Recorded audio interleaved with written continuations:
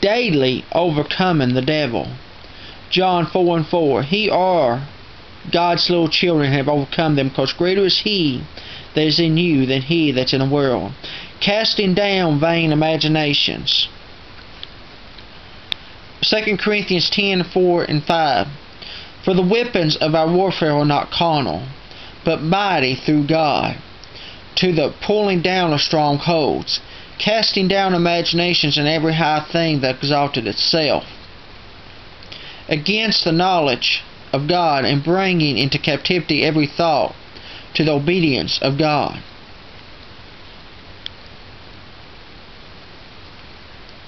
Being transformed by renewing my mind.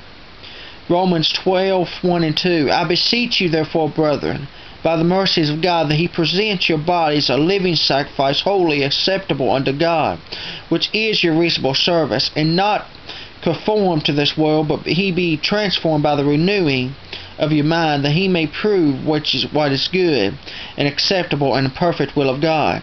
Blessed are the Lord at all times, and I'm continually praising Him with my mouth.